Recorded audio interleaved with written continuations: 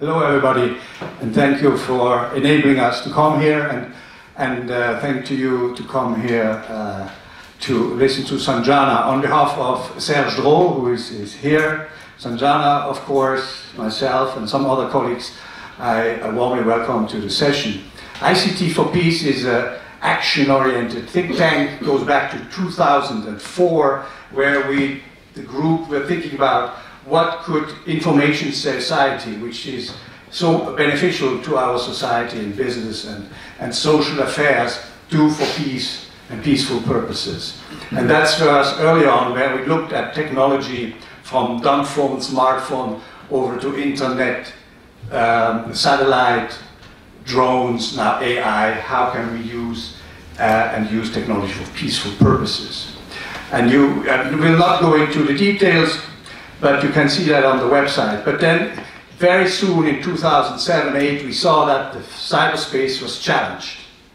Challenged because of criminals, hooligans, hackers, but also by states who use the cyberspace for strategic purposes. So we got into this second area of work. How can we create a global system of norms of responsible state behavior in cyberspace for states? Of course, in cooperation with the private sector, which of course is owning, managing the underlying system and networks.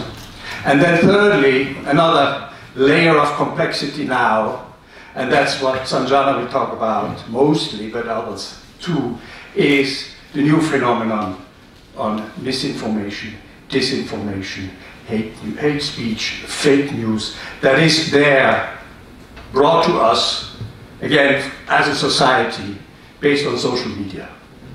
And now, of course, as we have seen, governments, but business also is struggling how to get the genie back into the bottle. So this is what we do. I thank you very much, and I hand over to Sanjana, and thank you again for coming.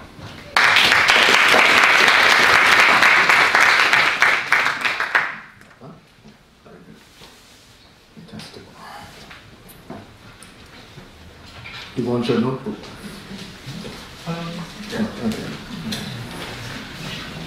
Good evening, everybody. What a privilege to speak here. It's a fantastic building.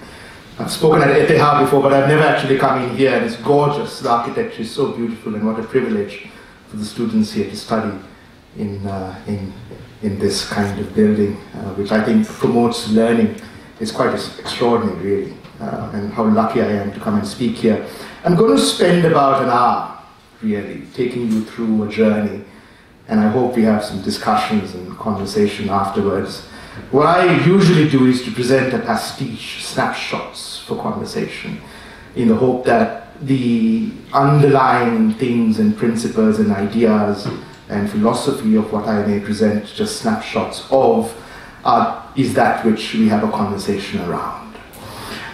For those of you who don't know, I'm doing my PhD in Dunedin at the University of Otago, and by complete coincidence, because I also come from Sri Lanka, I have found myself enmeshed, embroiled, embraced by the emotional tsunami of both the terrorism in Christchurch, which was extraordinary, and also what happened in my own country.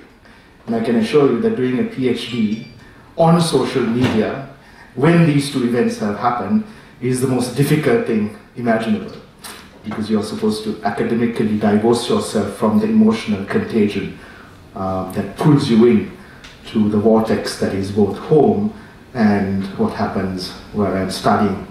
So essentially, to give you a foundation in terms of the perspectives that I'll present, what I do is to look at social media at scale. And at scale means somewhat more in depth and in a more varied way than you would go through your own social media accounts. Every day, in a manner that I've set up for academic rigor and study, I look at just over 1,000 Facebook accounts.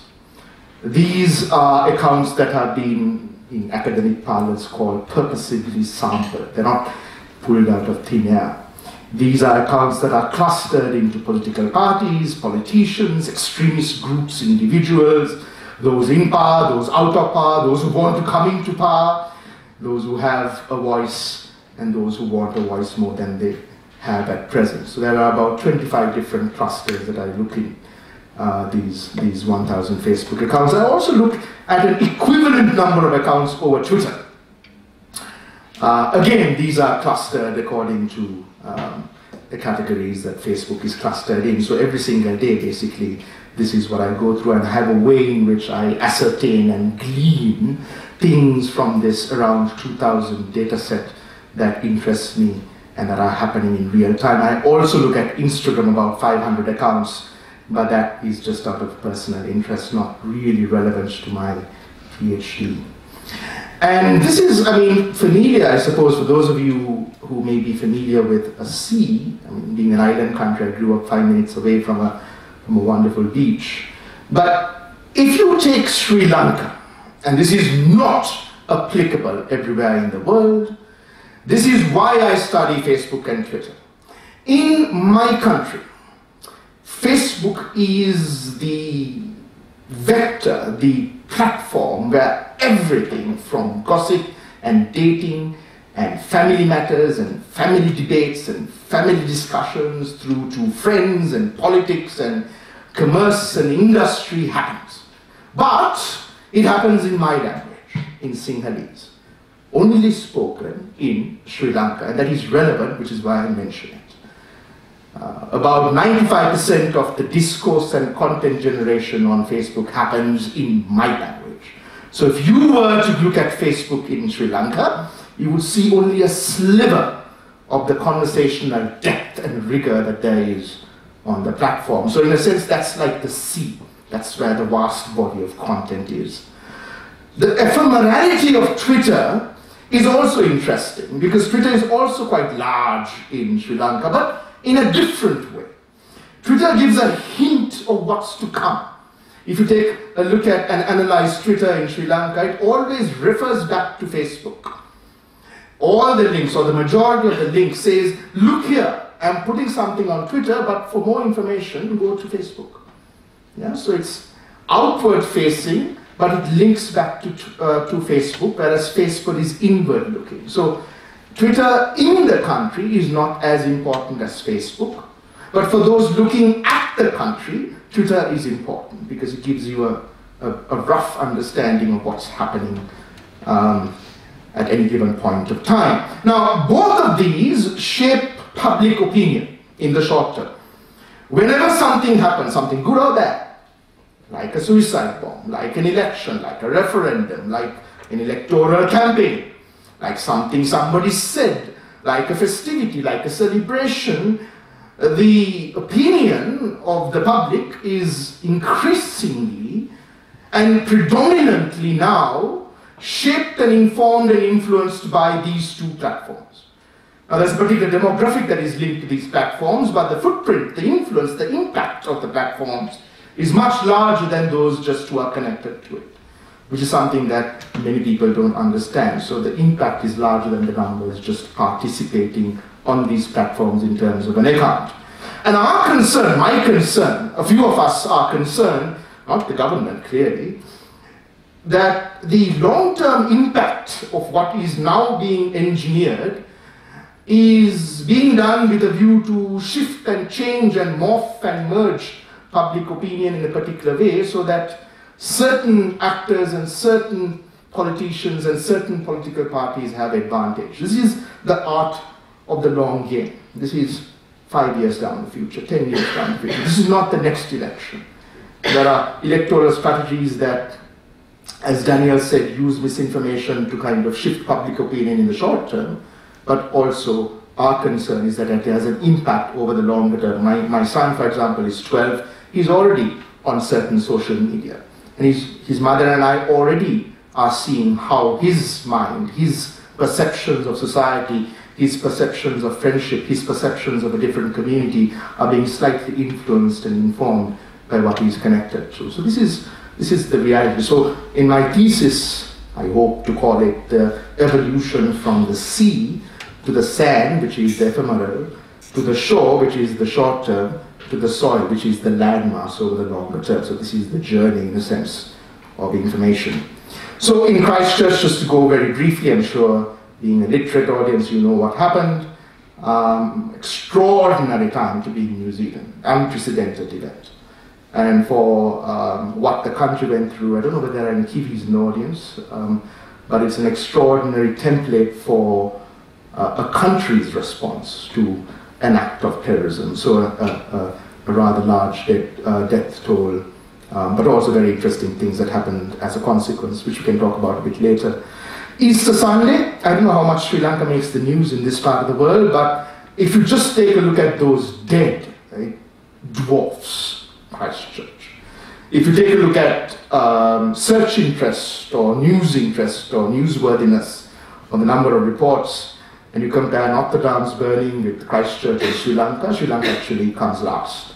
So people are not very interested in the kind of disaster that it had, but it, for this kind of toll, has an impact in the country for a variety of reasons that I can go into later on. But it's geographically a small country, so this kind of toll, I mean, the explosions happened in both Colombo as well as the East Coast. So the resonance of that violence was coast to coast. So it did have a significant impact on the country. That's celebrating 10 years after the end of the war in 2009, almost to the date. So what I do is to look at, a few years ago when Obama was in power, Hillary Clinton gave a speech at Museum, which is a museum dedicated to news in Washington, D.C. And already many years ago, with typical American chutzpah, said that social media was the pulse of the world. Apologies for the American audience. And it was complete bollocks at the time. Social media at the time would have been the pulse of America, but it wasn't the pulse of the world. But things have changed in the past 6 or 7 years, where now social media, particularly in countries like mine and Myanmar, give you a sense, a hint, an indication that something is going on. It's like the doctor with a stethoscope hearing your heartbeat or feeling your pulse by holding your arm. So I look at signatures and signals and signs at the scale I'm looking at, which allows me a unique perspective into the context of a country. So let's go into, for example, one snapshot. So Sri Lanka had a 30-year-old war, which ended almost exactly 10 years ago. So most of my adult life has not been in a country at peace. After the end of the war, however, one of the things that's happened or not in the country is that we haven't really had a conversation about why the hell the war took place. Wars don't just happen overnight. You don't wake up and because of a bad hair day, go to war. That lasts 30 years. The problem is that we haven't had that conversation. Now, it's one thing for me to say it, it's another thing for the data to say it. So there are two, for those of you who don't know, on Twitter you use hashtags, and there are two key hashtags that capture the end of the war. Every year after 2009, we had these two hashtags on the 18th and 19th of May, capturing the conversations around the end of the war. Now this is what happened just a few days ago. So Victory Days is, in a sense, the hashtag that is used by the south of the country, by one community. And if you examine, and this is in terms of the thousands of tweets, you won't be able to understand any of the top words used because they are all in my language. This is pertinent in the next slide. So those words are basically around treating the army as heroes. They're about the army. And they're about the various sections of the army, so the Air Force, the Navy, and the police. And they're thankful, so there's a lot of gratitude in those words. And then if you examine the emojis used in these tweets, also you can see a lot of thankfulness or gratitude. There's a Sri Lankan flag, they are loving the army, they find the army strong. There's a bit of sadness, but basically there's a certain emotional anchor there. Now, if you take this, which is I won't go too much into the detail to bore you, but this is the place, the geographic location where the war ended, and it ended in a very, very brutal way, by the way. That's why the country is divided. So in Mulik which is the hashtag used, you'll see that there's a lot of, almost all the words are in English. And here, the content is fundamentally different to the earlier one. So there's a lot of remembrance here, there's Tamils, there's a yearning for justice, there's a remembrance of those killed, and also in terms of not forgetting the victims of conflict. So a completely different conversational domain. And even though the emoticons look the same, in fact there's a lot more sadness in the emoticons used. Now this is just a snapshot on just one platform at scale to suggest that as recently as a few days ago, you had one country with two completely different narratives about the end of the war. There is no connection between the two. The data does not suggest, just by looking at the data from the scientists in the room, if I presented the data without a name, you'll say that these are from two different countries, that they are not even in the same geographic territory. That is a problem. And that is the problem that you see very clearly through data, in a sense of a country at war with itself still, even though the war ended in terms of a physical reality or a kinetic reality 10 years ago. How does social media fit into this? So I give you a snapshot about what you can glean out of social media. But what we call, these are all fancy terms. At the end of the day, it basically means that social media plays a role in weaponizing this, in exacerbating this. And that's the narrative that NZZ and the New York Times and WAPO and all of the Western media are so interested in as a consequence of seeing Facebook as evil incarnate. There is this predominant now interest in seeing the worst of social media. And in a sense, that's true.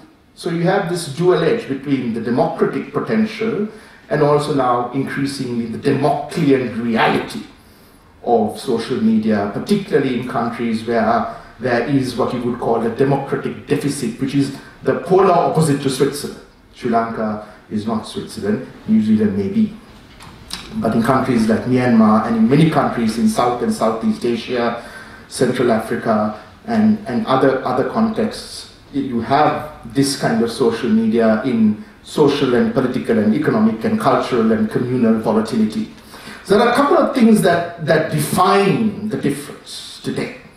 So people are always asking, so what's new? We probably had these conversations when our grandfathers were listening to radio for the first time, or when television came about, or when the newspapers came about. So what's new? Yes, of course, these are old problems and old challenges, and our great-grandchildren will probably be talking about synaptic, things in their heads that connect them wirelessly to the internet or whatever the hell it's going to be called 20 or 30 years down the line. So these are enduring conversations. But right now, you talk about three things. You talk about the volume, which is the sheer mass of content. You talk about the vector, which is how you engage with the content.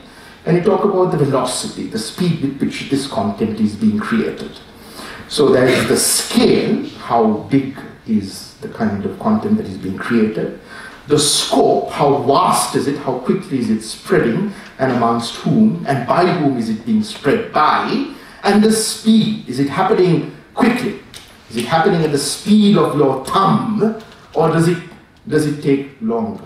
And these are things that have changed significantly with the introduction of social media. And the greatest example of it, probably you read about it as well, is this still image. Now, in New Zealand, this is a still frame from the live video that the killer broadcast as he went around his killing spree. The video itself and the killer's document are now banned in New Zealand. You can get special permission as an academic to study them, but you can't have them even as files on your personal computer. This is an image, this is a video, this is a live broadcast that went viral. And that was one story. The killer knew what he was doing. I think it was a GoPro camera. It was connected. And for academic purposes, I've watched this video. It's absolutely horrific. It is because I'm not normal, and my entire life has been spent, in a sense, along with my generation in conflict, that I can bear watching this. I would very strongly recommend against watching it if you can find it, because it is brutal. It is absolutely horrible. It's a first-person perspective of a killing spree. Why did this go viral? The killer knew what he was doing. The killer knew exactly what he was doing. In fact, the killer knew so well what he was doing that this is probably one of the most social media savvy mass murders and massacres in history. So it went viral on many, many channels. YouTube couldn't deal with it. At one point of time, soon after it happened on the ground, YouTube was dealing with one video upload. These are mirror copies per second on its platform. Now, this resulted in YouTube taking unprecedented measures to stop it. This is the first time in the history of the company that it has done it, because it simply couldn't stop it from spreading. So they stopped searching for recent uploads, and they relied entirely on algorithms. If it was even remotely identified by YouTube to be part of the Christchurch killer's videos, it was deleted and it was taken off the platform, which of course meant that there was content that was taken off, what you call false positives as well, but they just didn't have the human capacity for oversight over the kind of content that was spreading. There is a lot now already being written about this. One is the kind of virality that it generated on YouTube, and the other is just the degree to which the killer knew how to weaponize social media. It's extraordinary. The killer knew exactly what to say, what to do, and if you read the killer's document, which is I think around 78 pages long, it's obviously filled with hate and white supremacist ideology, but it's also very social media savvy. It's geared to be shared. There are even insider jokes around what he's doing and what compels him to do it, which you will only understand if you're from a particular generation, and you will only understand if you use certain platforms. So it's extraordinary the degree to which the killer knew how to weaponize social media. So what you call this is an accelerant for infamy.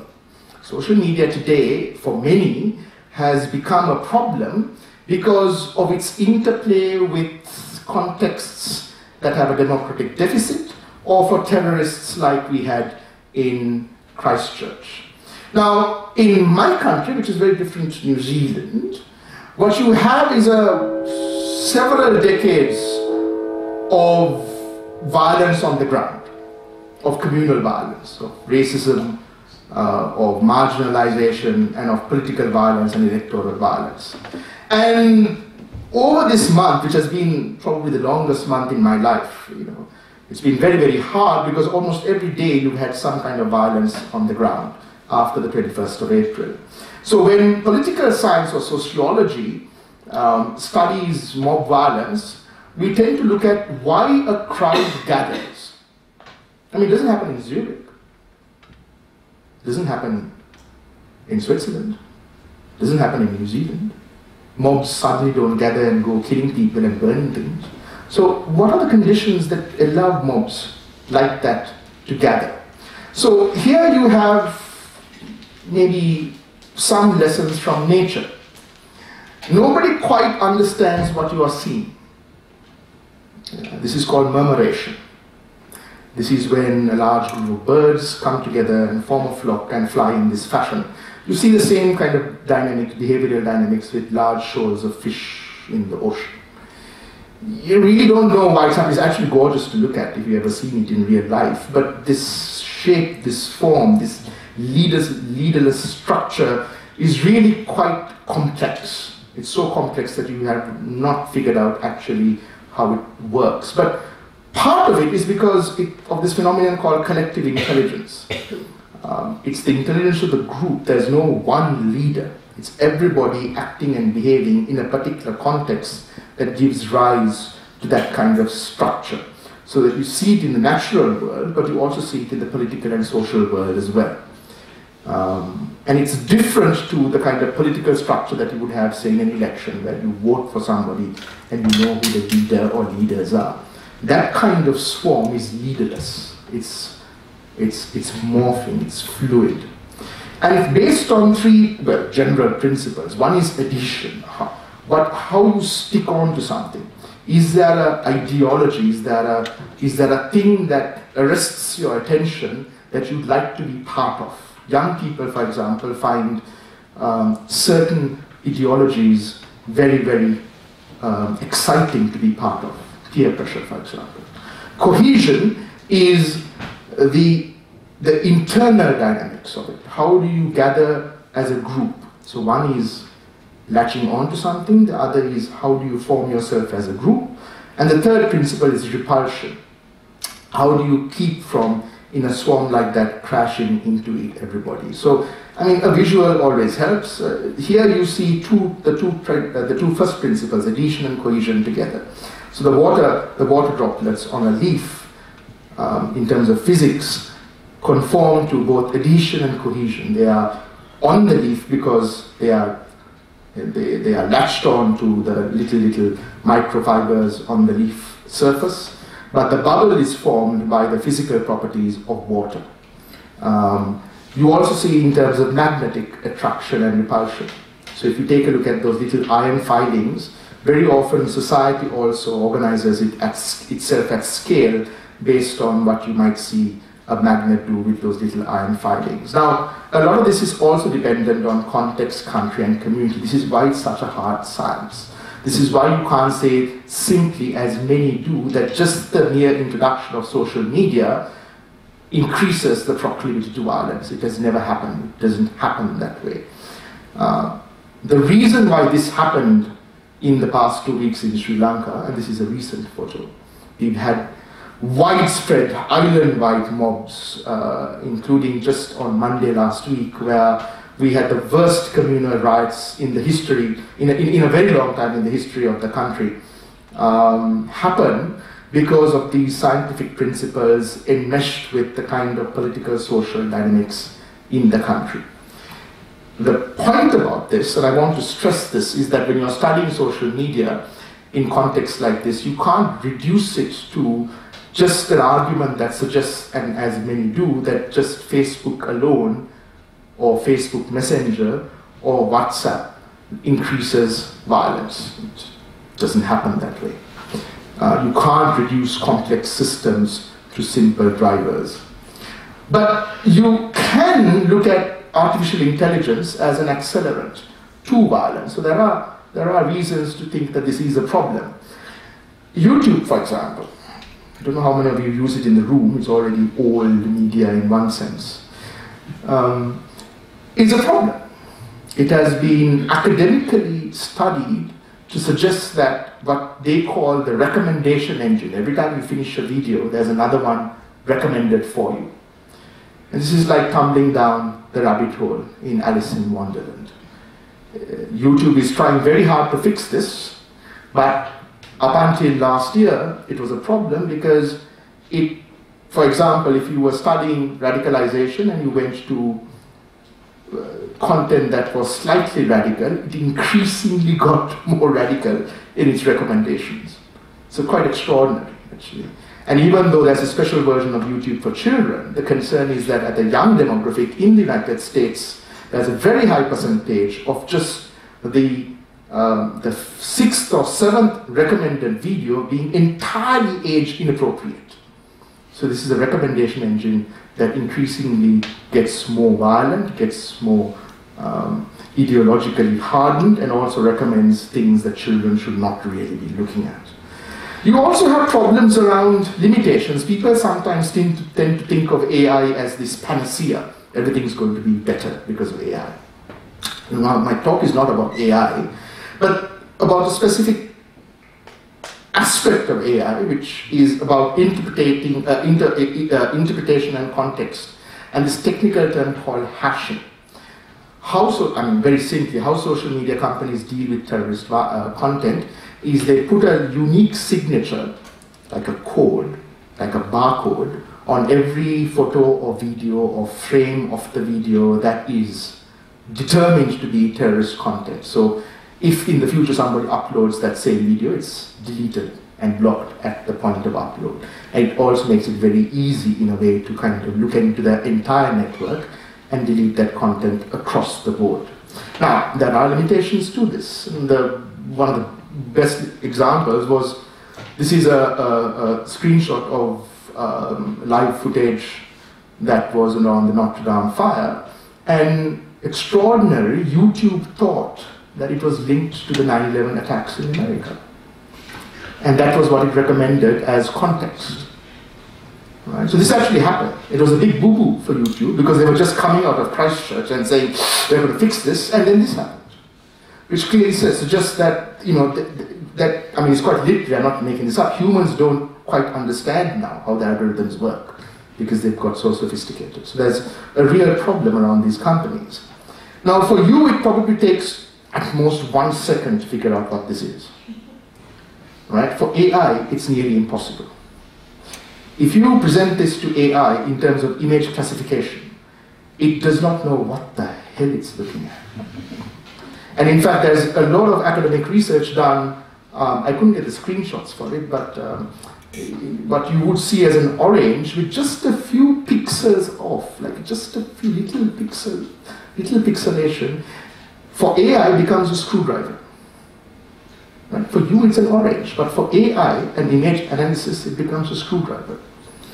So this is a problem, because if AI can't determine at scale the kind of content being put onto these platforms, how on earth is it going to take off this content? Now this to you is a cat, but it's not a cat. It's not a cat. It's a combination of images in the likeliness of a cat, and the cat is made out of cat images as well. Right? AI doesn't know what to do with this. Think of all of those photos as terrorist content.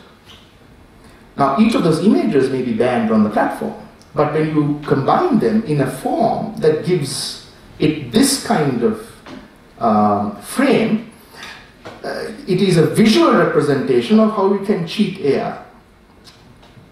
And these are real practical problems that very intelligent minds, far more intelligent than myself, are trying to grapple with. But right now, there is no solution to this. And even in the near future, there is no solution to this. So there's also stuff around machine learning and what's called natural language parsing or processing. So I don't know how many of you followed Mark Zuckerberg's testimony to Congress. Mark Zuckerberg, last year, in around March, when he testified to Congress, said that he's going to fix it. In fact, he's been saying he's going to fix it for quite some time. He's still trying to fix it. But one of the things he said that is going to help him fix it, and by it meaning Facebook, was as a consequence of what the hell happened in Burma, where Facebook was implicated in a genocide. It's not a joke. Right? And that is why, in addition to Cambridge Analytica, he was called up in Congress. Now, one of the things he said is that we are working on it because we are going to work on the ways through which Facebook is going to understand what you're going to type. Right. This is my Facebook, and this is me typing in my language. Now keep in mind, I said earlier that my language is only spoken in my country, and it's the same in Myanmar as well. Burmese is only spoken in Myanmar and Burma, nowhere else in the world. Now, what's the problem there? Swiss German, German, French, Arabic, English, Chinese have a large corpus of text that you can pull from for many, many years in the public domain that you can use to train the kind of things called machine learning algorithms that Facebook would use to determine what is being said. Now, when I put this up, in fact, this says, my country is very beautiful. Facebook struggles a bit to understand whether I'm actually calling for somebody to be beheaded, I'm calling for them to be killed, or whether I'm actually saying my country is beautiful. Right? Now, this is text, even though this is a screenshot, this is text. I've actually typed this in. This is not text, even though it looks like text. This is a huge problem, but what's the problem here? This is an image of a particularly famous place in my country, and a beautiful one at that. It's actually a rock fortress. It's one of the most ancient rock fortresses in the world, and you can climb it. The sentence at the end says, my country is very beautiful, but screw anybody who likes ice cream. in ruder ways, right? Now, the problem is that Facebook cannot read that text. Because why? It's an image. And this is the problem with a lot of the content in my part of the world, where text is embedded into a photo, which makes it machine unreadable. They're called cartoons or memes. So a lot of the hate content on these platforms in my part of the world, in my language, which Facebook already struggles with, is distributed through this form, which makes it almost impossible at the present moment to stop or control or curtail, much less respond to. Right? Because it's an image with text, and Facebook doesn't have an idea of what to do with it. There's also another problem called context conflation. When you look at Facebook, I mean, you don't think about it for those of you who are on Facebook, but I mean, these are screenshots of the New York Times from Trump, from Fox, from Breitbart, and from CNN. And the problem is that they all look the same. The New York Times, if you pick it up as a physical copy, would look very different to the Reader's Digest, would look very different to Newsweek or Time magazine, because it looks different, it feels different. But on Facebook, everything looks the same. Academics call this context conflation. In a country like mine, which has a very high adult literacy, so lots of people read and write, but a very poor media literacy. People don't critically question what they consume. Rumor and misinformation are believed to be true because they look like things that you would associate with having credible information, because it all looks the same on the news feed. This is again a big problem. Now, I can talk more about what you probably know and fear and read in NZZ and other newspapers, but I want to give you the flip side, which is why it's so hard for us in our countries. We have to deal with this bloody problem. We have to deal with this social media phenomenon. So what's the flip side? So in New Zealand, for example, and as I said, as a consequence of being there, I studied it quite in depth. There's a phenomenon, one of the ways in which you can study Twitter is something called hashtag co-occurrence. What does that mean? Now, it's too small for you to see this, actually. It's actually a super high resolution image. This image is about 50 megabytes, so it's like an image of the solar system or the Milky Way. It's literally like a constellation. It's not different to the constellation you would see when you look up at the night sky. Every dot there is a hashtag. And this is the conversation around the attack a week into it. And by looking at the kind of hashtags that have been associated with the attack and in response to it, you get an understanding of what the dynamic of the conversation is. Is it hateful? Is it spiteful? Is it hurting? Is it sad? Is it angry? Is it loving? Is it responding in a humane way, or is it calling for the execution of the killer? What kind of conversation? Like a supermarket label.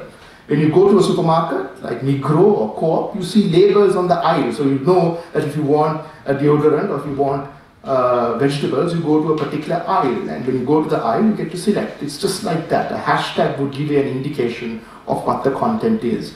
And here's what's interesting. Here's what's extraordinary. After the attack in March in Christchurch, a week in, it was not violent, it was not venomous. People didn't want the killer's head. It was all about love, and it was all about the values of decency and dignity and democracy that New Zealand should uphold and not give in to terrorism. So it's quite extraordinary.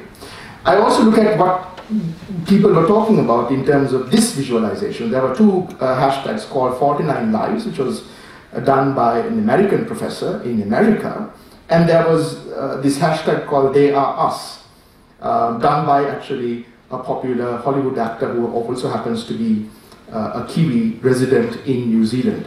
He was the guy who came in Jurassic Park, the first one, as the doctor. I forget his name now. But he's Kiwi and he lives in the country, and he started this hashtag called They Are Us. They meaning the Muslims are us. 49 lives referring to initially what the death toll was, 49 dead. And you looked at the kind of conversation around this, and again you found people coming together. People wanting to know the names of those who were killed and not about the killer, and the values of New Zealand. Again, quite an extraordinary conversation that brought people together, wasn't determined by hate, hurt, or harm. And I wrote about this. I wrote about this and the data that I saw, And Twitter used this in a briefing, I was told, much later on with the New Zealand government, because this then, and to my knowledge and to theirs, still is, to date, the only article that looks at social media at scale in a positive way in response to Christchurch. So not saying that it was all bad like I showed you earlier, but looking at how Twitter brought together people from around the world. So some of the most in-depth conversations extraordinarily happened in Pakistan and India on Christchurch, because some of the victims were from those countries and some of the victims' names were first revealed by very popular people in those countries. So there was a conversation around Christchurch happening in India and Pakistan, again very loving, saying that they were so sad that this happened, and solidarity and support and sadness. Now, again, late last year, I know, it's so exhausting to give a talk about Sri Lanka because it's home. I love it. I want to die in it. But it's also a country which just doesn't seem to get out of cycles of violence. And I hate talking about the country in this kind of way, but I must, because this is a very interesting example. So late last year, how do I even explain this? The current president who ran against the former president with the red thing there, so this is the former president, this is the current president. In 2015, the current president ran against him. It was quite a significant election. And the two are not friends. I mean, this is oppositional politics, right? It's a high stakes game, winner takes all game. On the 26th of October 2018, the current president invited him to become the prime minister overnight. Extraordinary. I can't explain any more beyond that because it still befuddles us. And plunged the country into chaos. And one of the things that happened, that's a longer story, is that all state media was taken over violently. Mobs went to state media and took over print and television stations, literally took it over, hammered everybody in it, got rid of them, and then took it over. As a consequence, my parents in the country didn't know what was going on.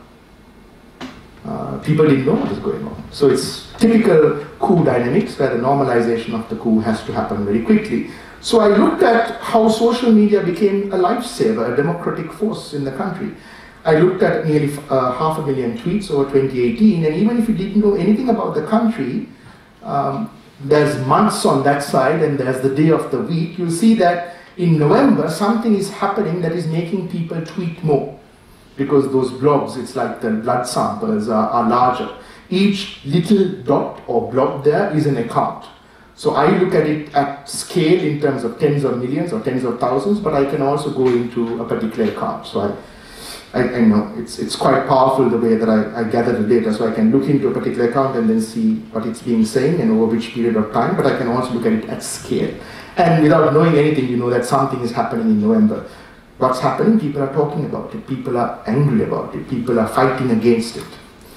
This is also the two political parties, and you can see in green that the political party which was deposed, which was unconstitutionally, the prime minister of that political party who was unconstitutionally taken out of power, the engagement around that political party astronomically grew.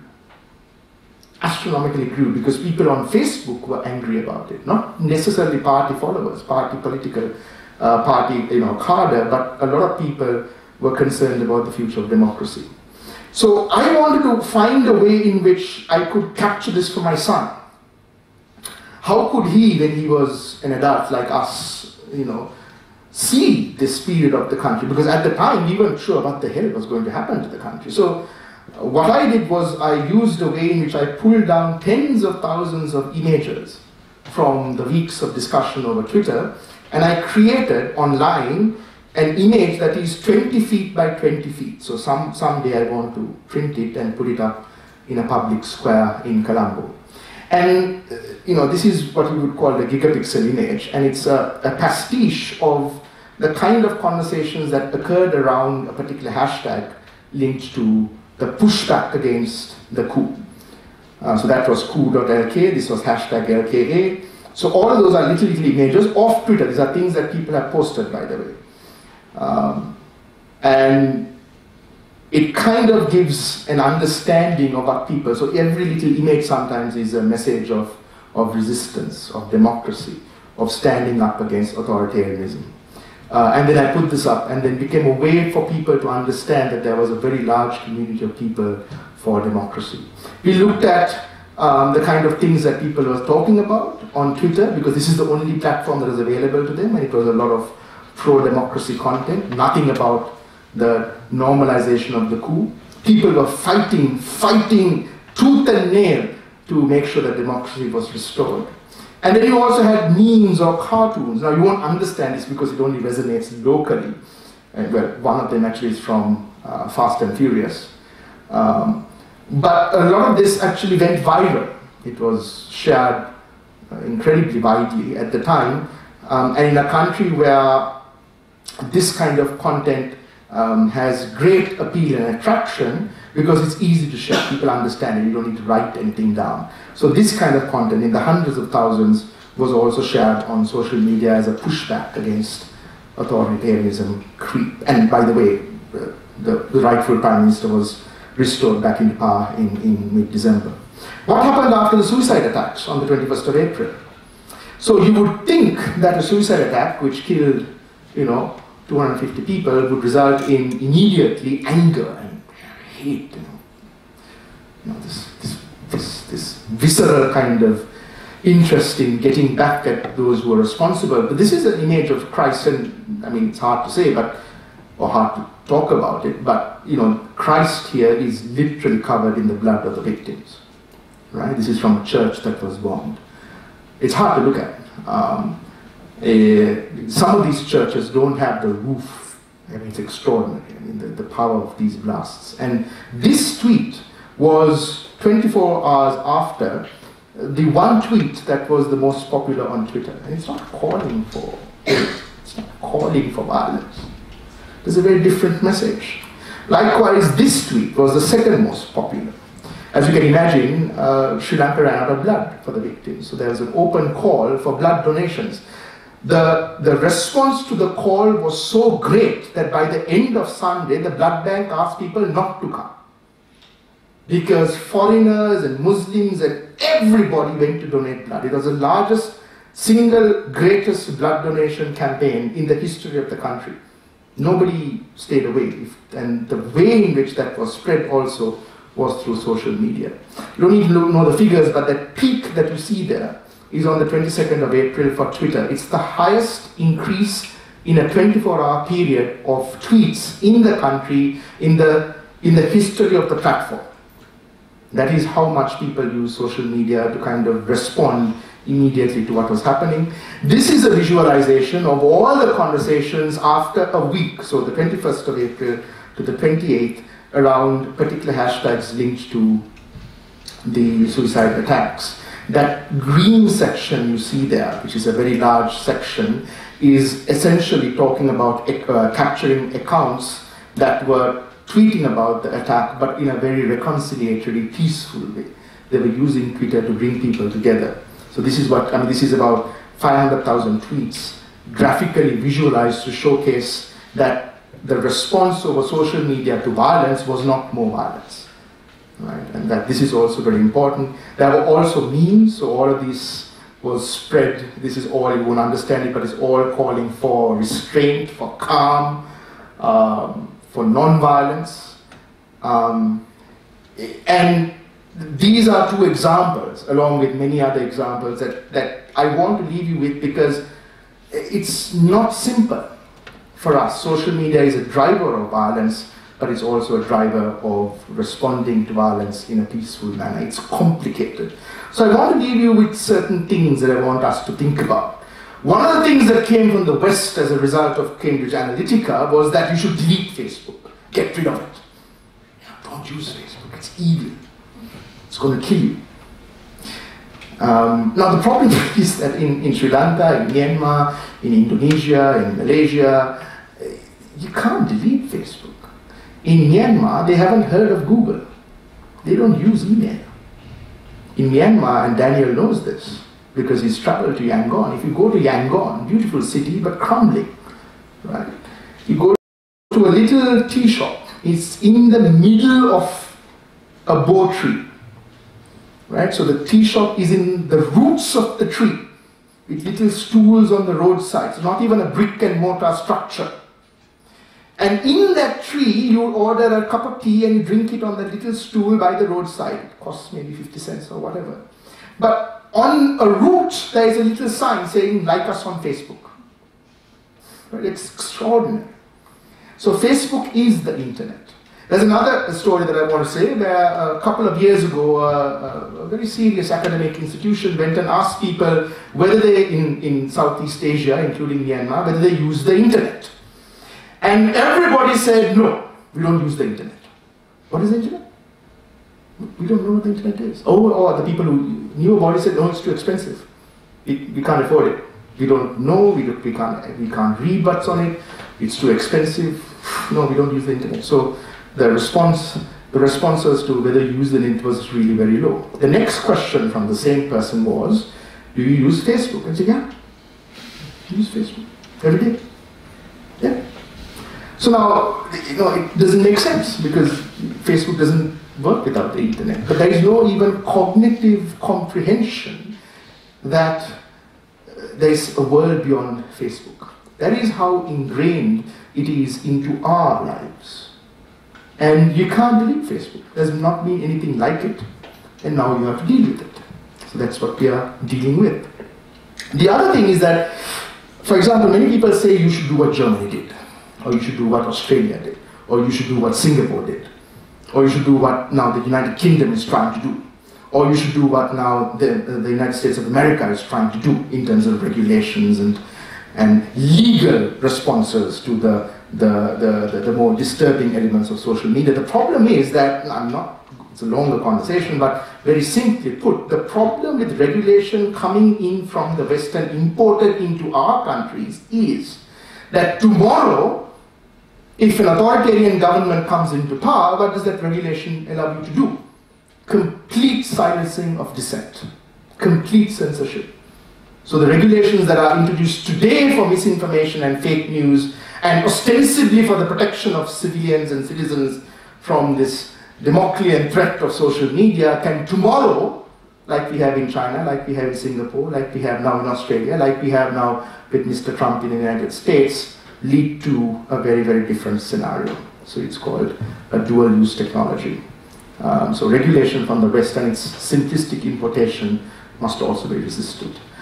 Fundamentally, and I think you've had this with Mr. Zuckerberg this year, his entire life, Zuckerberg has laughed at privacy. Publicly. His entire life, the company has kind of pushed back on any kind of regulation. And this year, he's in favor of both. Now, it remains to be seen what company does with it, but he's publicly said that he's in favor of privacy, and the company is going to pivot towards privacy. Historically unprecedented. It's never happened before. We don't even know, if I come to Zurich next year, what Facebook is going to look like. It's a complete pivot. And now he's in favor of regulation as well. And I think that this is because, and again, I don't think that you should trust Mr. Zuckerberg, but it's because social media, the business model is not working. They're reaching a stagnation for the users who are signing up, apart from in China and in parts of Africa where there are large untapped markets. The rest of the markets are basically saturated. And the problem is that a lot of these markets, the conversation is not really very good at scale. It's like Myanmar, it's like Sri Lanka. The companies have created platforms for toxicity. This is the law of unintended consequences. It's actually a law of unintended consequences. You have such a large growth with this facile expectation in Silicon Valley that everybody in this world, like most Swiss are Democrats. That is literally the foundation upon which these technologies have been built, and it's not true. So now you have historically unprecedented platforms for the manufacture, the spread, the promotion of toxicity. And the companies don't know what to do with it, and they are now being held criminally culpable for it. That's a game changer. They can no longer say, but we are just a dumb pipe. They are now being part of the problem. So then you have, as I said, this pivot to privacy, extraordinary. You have also Dorsey from Twitter, you have now Google and YouTube, you have now Apple. Everybody, a few years ago, this conversation on privacy was very different. But now you have all these companies talking about privacy. And at the end of the day, this is part of our lives. You may, as Swiss, only go to Facebook or social media occasionally. My sister, who's older to me, is a home baker whose entire business is based on Instagram. So she can't live without Instagram. She can't do a business without Instagram. Our politicians, our political processes, our electoral processes, our referenda, our social communications, our news and information, everything runs on social media, including mainstream media. The problem here is around how these companies deal with it. This is again where we get into AI. You can't deal with the amount of information that is being produced every second. There's no human oversight mechanism possible. So people often ask me, because Mr. Zuckerberg promised it, okay, so maybe you put more humans to oversee the content because you can't understand Sinhalese, you put more people who understand Sinhalese. So is it 100, then you make it 200. Is it 200, then you make it 500. Is it 500, then you make it 1,000. You can't. It's not sustainable. It can't be done. It's extraordinary. You haven't had this business problem before. No human collective can now oversee the content on these platforms. So what do? You have to have algorithms. And the problem with algorithms I have demonstrated earlier. So there is no easy solution to this.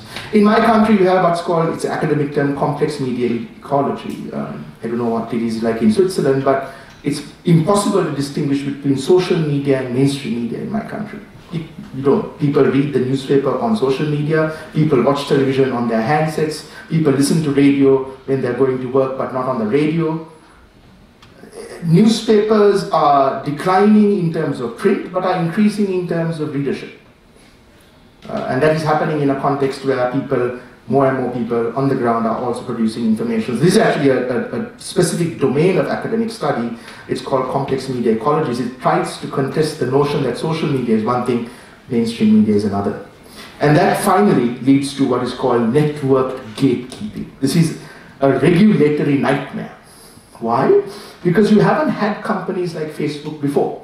You had mainstream media, you had maybe a national level regulator, and then you had an audience.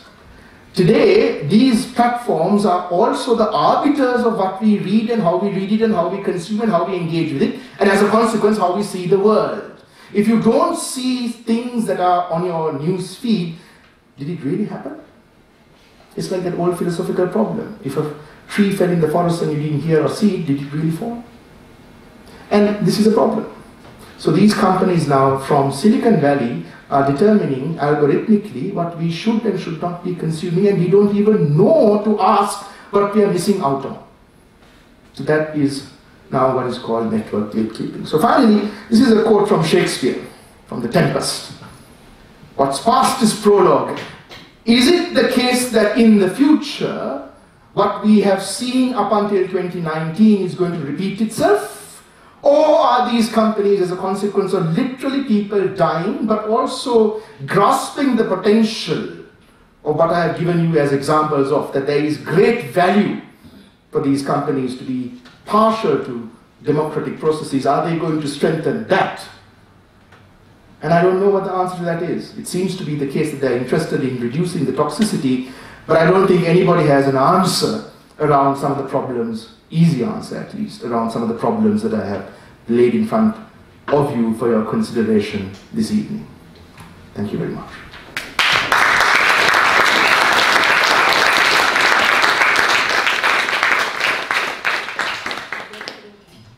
So thank you so much for this engaging and super interesting talk. In the interest of time, I think I also want to let you ask the questions, so I think we're going to cut the on-stage interview part because we've only 25 minutes left, but I would still ask the first question maybe to warm everyone up. So you mentioned a couple of times that you want to look at social media at scale. Now, wouldn't you have, after studying all this, some design features, for example, the word cloud, or the network, or other graphs you had, that you would tell Facebook, hey, please build this in, such that everyone can look at the entire population rather than their small box or bubble. Yeah. So what are your design recommendations for Facebook? Well, there are two design recommendations. There are many, but it's a long conversation. One is that, yes, you should have more user-level controls over the kind of content that you want to see. Right now, it's not easily adjustable, the degree to which you want to see specific kinds of content and then reduce the other types of content. It's algorithmically determined and not something that the user is fully in control around. So they are trying to build some of that in. The other thing, actually, is that the entire model of sharing has been built around what is called frictionless sharing. So it is a almost muscle memory to like, to forward. And this is a problem now in India, for example, with WhatsApp, where the ability to forward it to hundreds resulted in rumor also spreading to hundreds. So counterintuitively, what Silicon Valley is growing up to understand is that added friction helps improve the quality of the conversation and helps stem kind of rumor. Now, there are different ways that they do this. For example, in India, but now globally, they've restricted the amount of people that you can forward it to at one go. We want to build in either things that happen during violence or when there's a high proclivity of violence occurring. If you see that something has a very high probability, we want to tell Facebook in markets like mine, okay, do certain things that make it harder for people to share, because that's what they do without thinking, and their media literacy is very poor and very low. So these are what you call UI elements, or design elements. These are things that you would do differently on the app. And there may be things that also show up differently. So if there's unverified information, it might have a particular label, for example. There's a whole range of things linked to human psychology as well that they're now trying to kind of experiment. But it's a larger conversation around Silicon Valley that didn't exist a few years ago that's going to impact their profit model. Because right now, the more sharing, the better it is for them. And a conversation at the end of the day that we are going to have is like less sharing, but maybe more quality. So you raise your hand, and I'm going to hand you the mic. But I can also go on. I mean, I have a list of questions, but... I think we have a question. Oh, sorry. Yeah. Thank you very much for your speech. It was very interesting and captivating. I have just a question regarding now, you spoke about the company and Zuckerberg and other people and so on. When I look at the power they are getting through that, which they didn't aim at the beginning. I mean, I don't think that Mr. Zuckerberg thought that one day he will be so powerful. And now that they intervene, and here is my question, that we are intervening not only in the information, but also in the heart of our concept of the state. I mean, when we speak about the model of the state which we have, where we have boundaries, geography, population, etc., today we are over that, and these companies are not only feeding the information, but also are giving us the values. This is democratic value, you can spread it. This is terrorist, you cannot spread it, regardless of the quality, and so on. How far it goes, and how it can be surviving with the traditional model.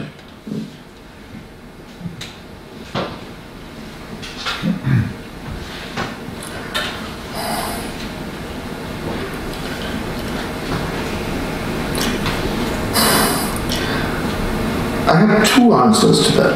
One of the primary drivers of conflict in countries like Sri Lanka and Myanmar is as a consequence of a loss of identity. We think that a cosmopolitan, liberal, global identity, borderless world, for example, free travel, is good. What's counterintuitively happening as a consequence of more and more people getting connected on these platforms is that there is also entirely unexpectedly, in a sense, a growth of tribalism and tribal identity and communal identity. And in a country like Sri Lanka, where I can speak with some authority, there is a complete loss of knowing where one fits into in the future.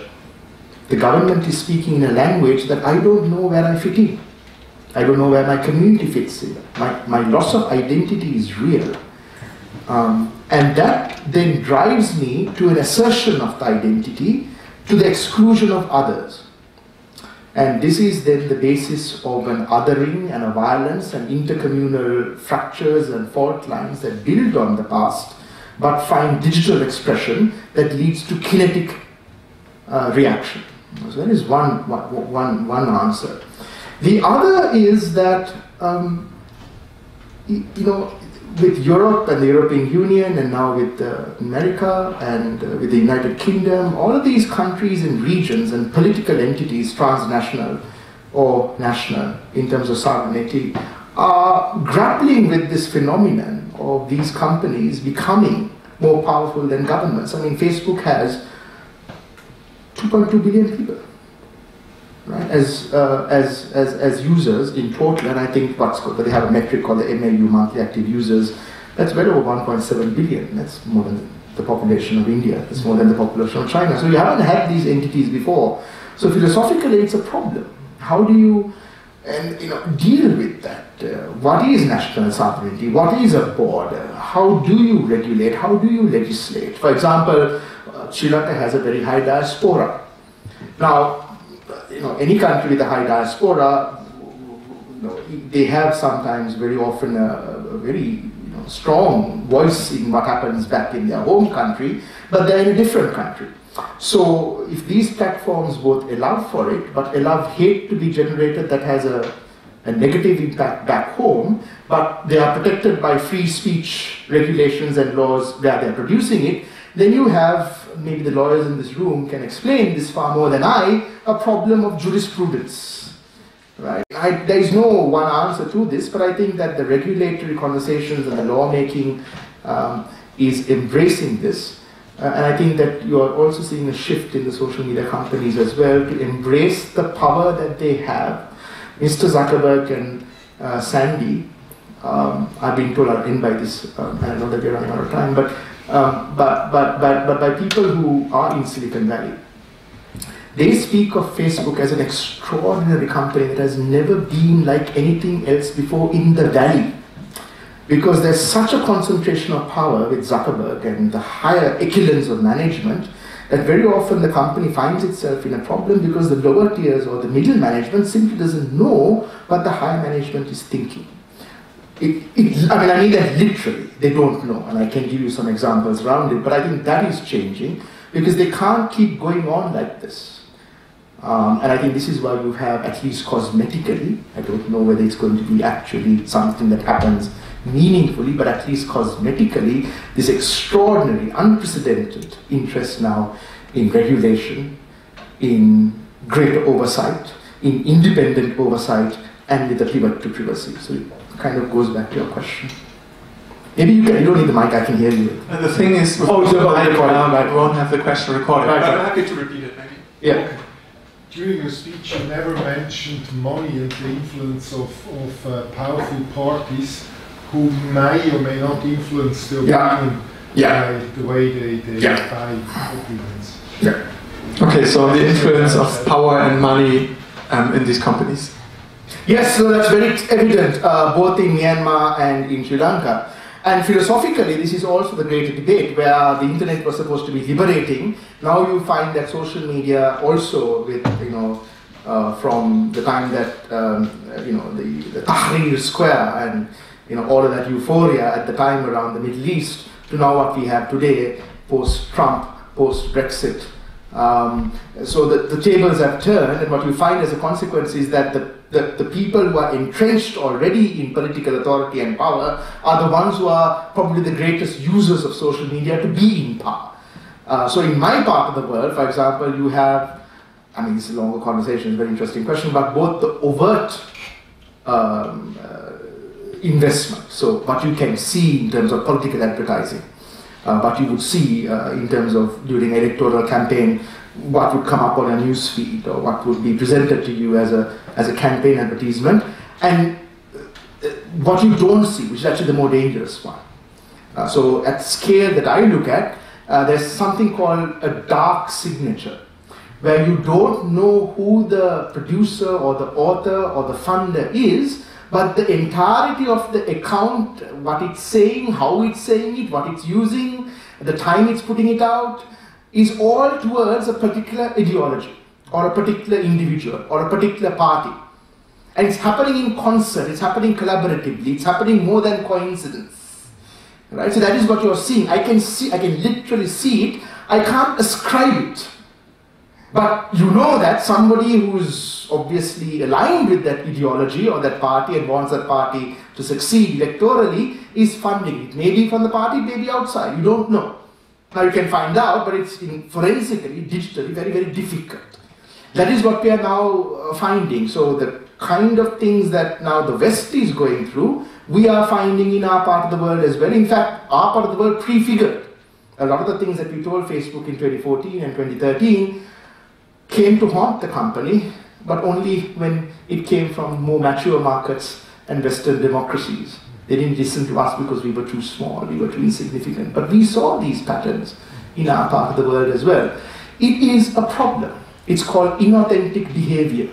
And just today, Facebook has taken away several accounts, several large clusters of accounts in Africa, in Chad, Niger, and other parts of Africa around this specific activity. Did it in India during the parliamentary elections, and it might be the case in Sri Lanka as well. I'm not in a position to speak about that openly, but Facebook is concerned that this kind of pattern is there.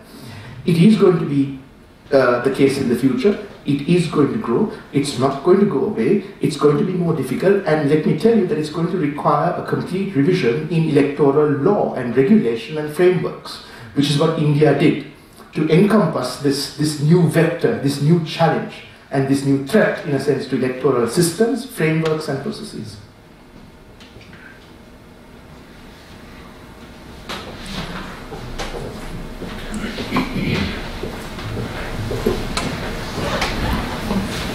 Also from my side, thank you very much for the super interesting input. So I was wondering, since you talked about how AI and ITCs are sort of enabling technologies that can accelerate spread of violence, you think that the same kind of mechanism also applies to technology and conflict resolution? I mean, in terms of the scale, scope, and speed, or would you say that the tech and peace nexus follows a sort of different logic?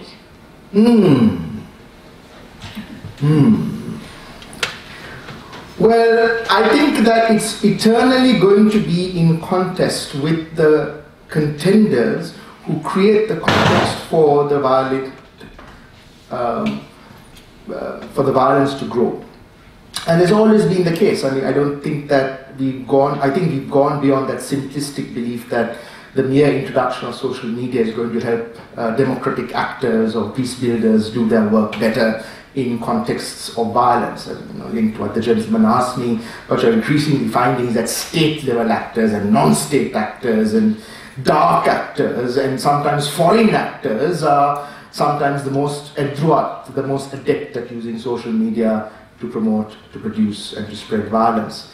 I'll tell you frankly what my frustration is. My frustration is, and this is the raison d'etre of the foundation since its inception, is to alert, strengthen, and create the capacity of civil society to liberate this damn thing. It's all there. The potential is there. The frustration is that they don't do what they can be doing, either through a lack of knowledge or a lack of interest or the belief that it's not important. In my country, my endeavor still is, in some circles, and including in government at the highest levels, to convince them that this is important, this is absurd. The people who are using it know how important it is, but different sections of society still don't, including civil society. So that is the frustration. That is what, in a sense, compels me and drives me through to explain by data some of what I have been saying for many years, because they can dismiss me, but if I tell them that, look here, you're a bloody idiot, because there's data points at scale in the millions that suggest that this is what you should be doing, or this is what you should be responding to, or this is how you should be saying it, or this is the platform you should be using, or this is the expression, or this is the content, or this is the frame, or this is the cartoon, or this is the length of the video, or this is the kind of caption that you should be using on the photo, or this is the time of day, of week, of month that you should be putting this out. Or this is what that person is saying, and this is what you should be saying to count it. Or this is what that person could be saying at that time over this person who is a candidate at that election, and because of that, you should be starting to say what you should be doing now. So it's like a cat and mouse game, strategy. If this can be embraced by civil society, then I think there will be a very different discussion around peace building. That is our hope, and that is our endeavor, at least from the Foundation's perspective, and mine personally. Just hand it over. Thanks. One thing I wondered, and you said, well, there was no way that Facebook could get a handle on this rapid spread of these violent videos and things like that. Yeah. I mean, it sort of reminded me of things that happen when there's a big run on the stock market, for example. They close it down. They just say, look, things have gotten out of control, everybody's gone nuts, we're closing the stock market. Point. Yeah. Oh. And I mean, there have been times when all this stuff went down because it just crashed from some problem, and then I don't pay that much attention to it, but I read about it afterwards. I say, oh well, nobody had WhatsApp for a day and a half, and the world did not end. I mean, wouldn't it be possible in some of these things just say, okay, it's out of control, that's it, you lost it, boom, gone. So that's what the Sri Lankan government tried to do. They tried it 3 times from the 21st of April. From the 21st to the 28th of April, all social media except Twitter was blocked. Then again, beginning of May, and then again last week. 3 times. The longest block was 9 days, then it was about 3 days, and then it was 48 hours. So 3 times, exactly for the reasons that you mentioned, the Sri Lankan government blocked, including the last time Twitter as well. The problem is, it doesn't work. And it's not me saying it, it's because I researched it and we have the data now, including from last year. In my part of the world, the moment, and I don't have the graph in this presentation, but I do have the data, the moment that a block is announced, VPN searches go up like this. Remember that, again, statistically, of the 7 million in Sri Lanka and the nearly 25 million in Myanmar, 97% of all Facebook and social media users use it over their smartphone, right? And what happened now is, as a consequence of the blocks being arbitrarily or suddenly imposed, Google is not blocked, so the VPN searches go up and VPNs are installed and social media happens. So there is data that suggests that, this is part of my work actually, that the 1,000 accounts I look at had an imperceptible drop in engagement, even at the height of the block officially. And generally the traffic fell down, but the platforms and the accounts that were kind of central to the conversations in the country didn't notice any block at all. Facebook didn't turn it off. No, the government turned it off. Facebook does other things. It doesn't turn it off, but algorithmically it increases friction. There are countries like Sri Lanka and Myanmar, which I don't know what they exactly call it, but they are on a high alert list. So they look at the kind of conversational domain, and sometimes even before I can see, they say, like, look here, there are rumors going around. And then they consult with local country level actors, including those like myself, and say, what is the proclivity? They call it imminent harm. That's the imminent harm framework. Twitter has a framework called CRANE, the Crisis Response and Natural Emergency Framework. These are all frameworks of things that the company is going to do when a crisis could be actually a tsunami, for example, may not necessarily be political violence. What is it going to do? Now, all that is also in operation, but let me end by saying that in a country like ours, you see, the challenge is Twitter needs and Facebook needs an official interlocutor. It needs to work with government. 2 problems. Sometimes the government is the problem in our country. They are the primary producers of information, so then what do you do? Secondly, and I'm not making this up, right? And I can speak about it openly even though it's been recorded because it's actually happened.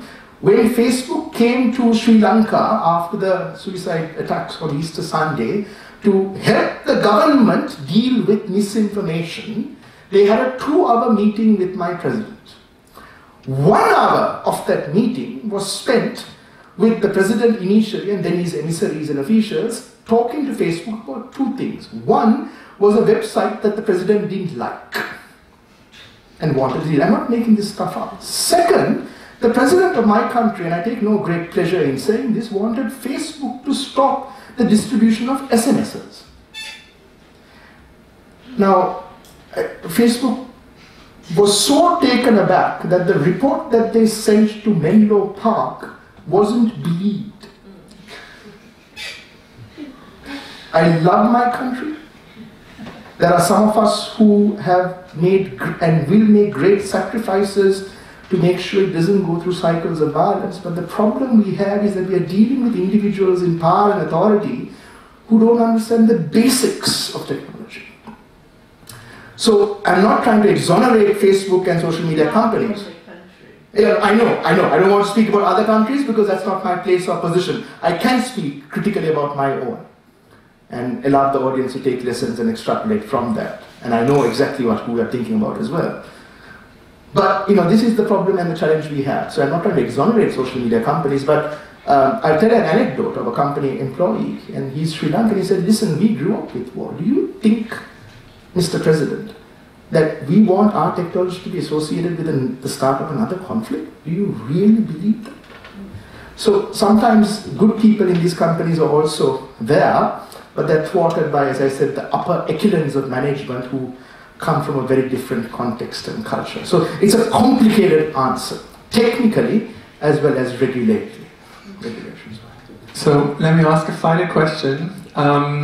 You've now explained basically what Facebook and social media can do for good, basically speaking truth to power, and also outline all the problems. Now, what can we do to basically bring about more of the good and maybe, tune down on the bad stuff, given that we live in Switzerland, given that social media doesn't play the same role that it does, for example, in Sri Lanka? Like, if you have a message to, like a call for action, is there one, or is this more about informing us and so we know what's going on? I hate questions like that. Because that makes me into this kind of prophet who wants to tell something that the flock then takes forward and does with it as it's very biblical, very Christian. Listen, at the end of the day, you are all very privileged. You are incredibly privileged to be studying here, to be living here, to come here, as I am. Every time I get through the border in Zurich Airport, I think, wow, this is so cool. I'm in Switzerland. It's an incredible privilege that I never forget, because I come from a very, very different context, and I go back to that context.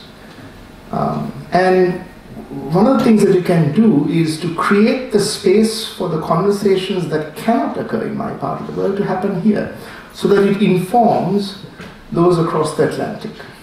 So the Swiss voice sometimes can augment and complement and strengthen if it is fertilized by voices from the global south, so that you are our ambassadors, you are our emissaries, to communicate to your interlocutors across the sea that this is what we are seeing in the countries, in the context of the communities and the peoples we're talking about. Secondly, I think it is also to kind of spread models of media literacy.